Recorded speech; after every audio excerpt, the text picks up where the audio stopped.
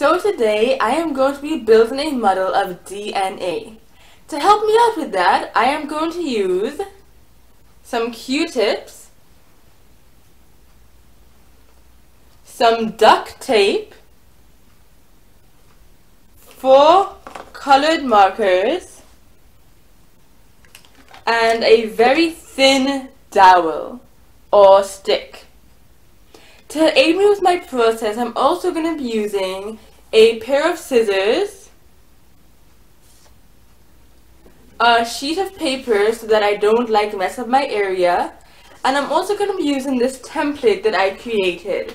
And I'm going to be following this as I build my DNA model. And on this template, I color-coded the 4 bases of DNA: adenine, thymine, guanine, and cytosine. So to get started with building my DNA model, I am going to get my piece of paper to work on, and I'm going to get a couple of Q-tips. Let me take out a few of them to begin with. And I'm going to color this Q-tip, each of my Q-tips, with my colored markers. But here's the catch. This is what I'm going to do. So since adenine pairs with thymine, I am going to color half of my Q-tip with the color for adenine, which is green, and the other half of my Q-tip with the color for thymine, which is purple. So then it will be like if the 2 bases are pairing with each other. And I'm going to use the same process for the guanine and the cytosine. So let's get started.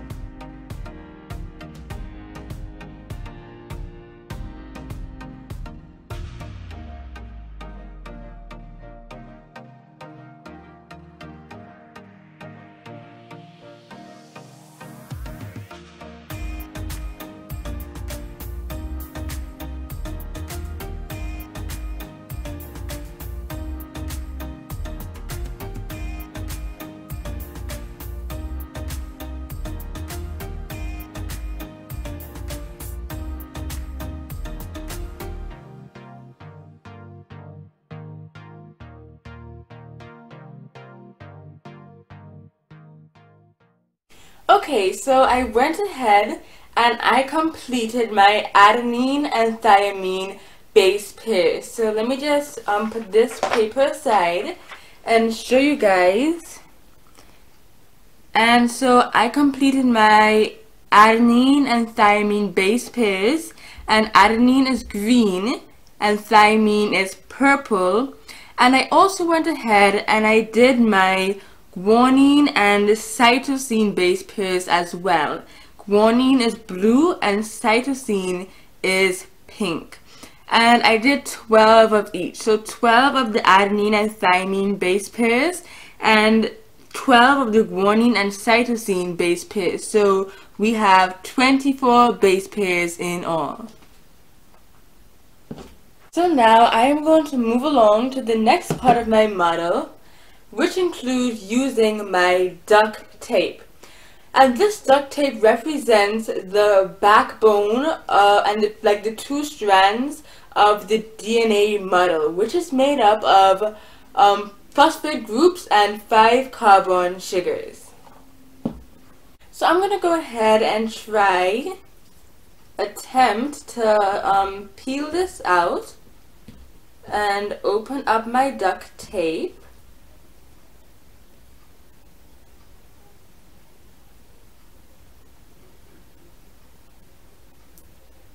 Really sticky.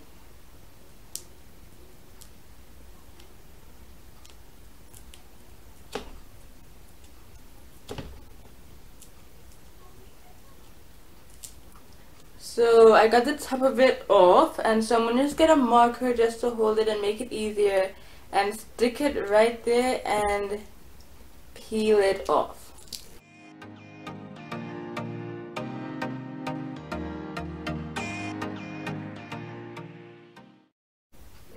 Okay. And then what I'm going to do is I'm just going to take my Q-tips and line it up along the duct tape. And what I'm going to do is I'm going to be alternating between my adenine and thymine base pairs and my guanine and cytosine base pairs. So I'm going to start with my adenine and thymine and then go with the guanine and cytosine and continue on like that. So I'm just going to line it up just like this.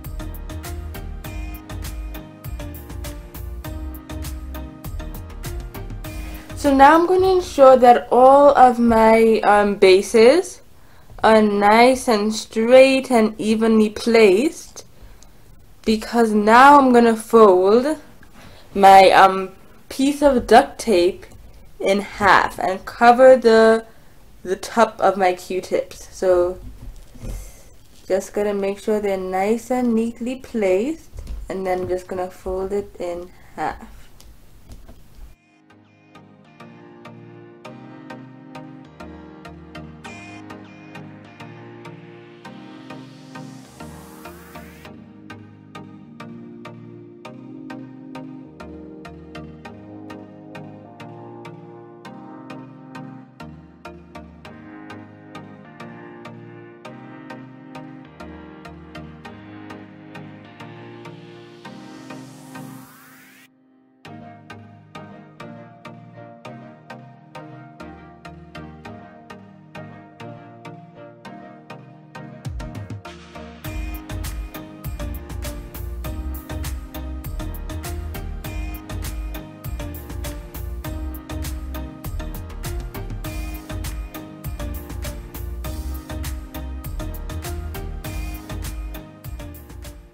Alright guys, so doesn't that just look so wonderful? So what I'm going to do is I'm going to do the same duct tape effect to the other side of my Q-tips. But the only thing different is that I won't have to like individually stick them on one by one, since this half is already stuck together. So I'm just going to get my duct tape again and do the very same thing for the other side of my Q-tips. So again, I'm going to get my good old sticky duct tape.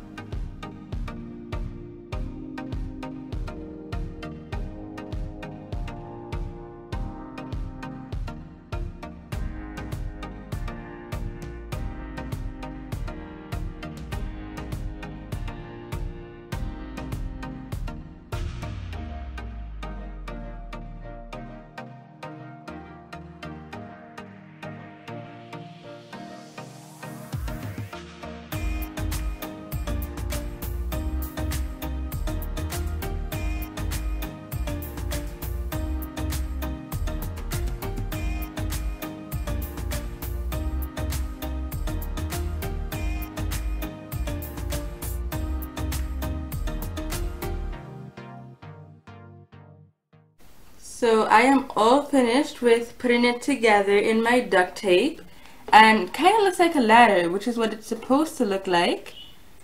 And I don't know if you can see it, but between my colors, I left a small spot white between every single pair, and I did that to represent the loose hydrogen bonds between the base pairs. So to get it to look like the double helix shape, I'm going to give it a good twist. And let's see how that comes out. Let's see. And twist it. Oh wow. That is so pretty. So that is my double helix DNA model. I think it looks so nice. And just so that I wouldn't have to keep holding it like this to keep it in its double helix structure, I am going to put the stick that I was speaking about at the beginning up the center, and now that will hold it together.